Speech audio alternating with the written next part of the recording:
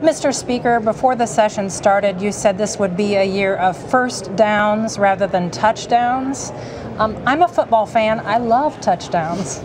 Will voters be disappointed when you go out and ask them to reelect you if it is a year of first downs rather than touchdowns? First of all, the 85th General Assembly is going to be one of the most, if not the most successful General Assemblies in Iowa's history. So I think from that standpoint, this has been a huge success for this group of 150 people and this governor.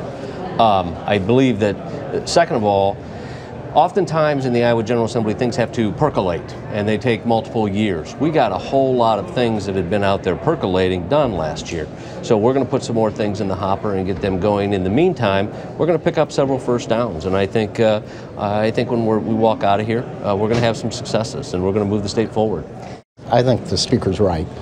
This General Assembly is going to go down in history as one of the most successful, and what makes it even more amazing is it's a Republican House and a Democratic Senate, and we accomplish things. I've talked to national audiences about what we accomplished last year at the end of last session, the compromises we put together, and their first reaction is, well, gee, it must be great to come from a state where one party controls everything. And then I point out, no, it's divided government in Iowa, and we were able to accomplish all of those things, partly because the Speaker and I in our own caucuses said, let's not be like Washington, D.C. Let's seek ways to solve Iowa's problems and face them. And we faced a heck of a lot of problems this General Assembly.